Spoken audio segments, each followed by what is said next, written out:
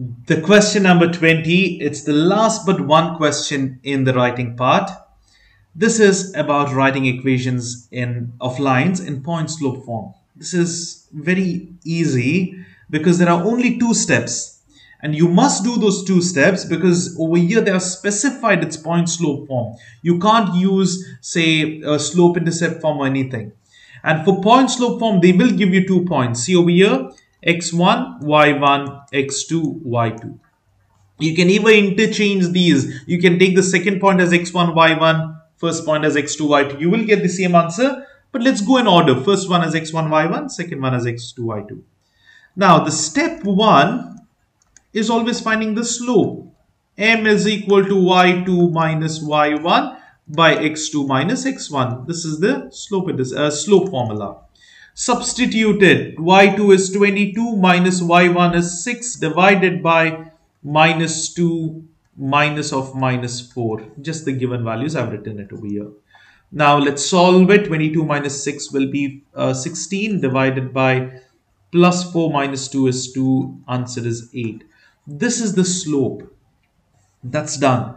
Now we have to write point slope form. Step 2. What is the point slope form formula?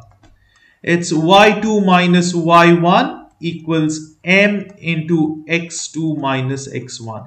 Now this one is the general way we write it if we have to find the slope. But now this is, see, same thing. I've just taken x2 over here. You can see it as y2 minus y1 equals m into x2 minus x1.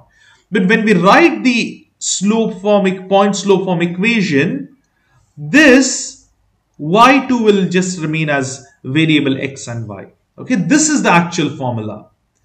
Now here, don't do anything to x and y. See where x2 and y2 was there you have to leave it as it is. Now y will remain, x will remain. What about y1 and x1? It's up to you to choose any point. You can choose the first point or the second point. Let me choose the first point here, because the answer will, you can get two different answers, but it's correct answer itself. I'll write the first point here now. This is minus y1 is 6 equals, what's the slope? 8. X minus x1 will be minus 4. That will be plus 4 over here. This is one answer. The another answer would be y minus, write this one, y2 is 22 equals 8 into x minus of minus 2 will be plus 2. This is the other answer. Both are the correct answers. So this is the point slope form. Now here, okay, after that they have simplified, right? No, that's it. So, oh, they have written the first answer. See, this is the first answer. That's it. This is the point slope form. You don't even simplify it because point slope form specifies it's like this. Now, if you are done this also, it's correct. This is also correct answer. Don't worry. But you just take the first point and do it. Okay, that's it. So usually this will be the answer, but it's in writing, so your teacher will understand when it's correct, when he or she is correcting. Whichever form you use, that is the correct answer itself. Okay, but I'll just erase this for now. Let's stick to this. This is the method, and the detailed methods are specified here.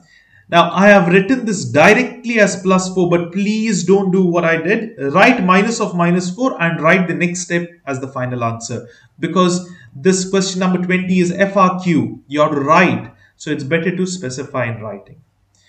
The next one is the same thing here. Please do it by yourself, the same formulas and everything, but only the variables are changed. Now here you can see, find the slope. That's the first step. And then write this equation. It is y minus y1 equals m into x minus x1. You can choose the first point or even the second point, but generally the first point is taken and written. Same thing with the next problem. Here, step 1 and step 2, only two steps. Only two formulas, the slope formula, and the same thing is the point slope, but just that the x2 and y2 are written as x and y. And last one over here.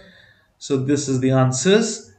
So don't go to simplify further. Here, once you write the equation, leave it. That's it. Because they have mentioned its point slope form. This is the formula. This is the form. And that's it. That's the end. It's one of the very simple problems. Please remember two formulas. They are the two steps, finding the slope, and then we write the equation.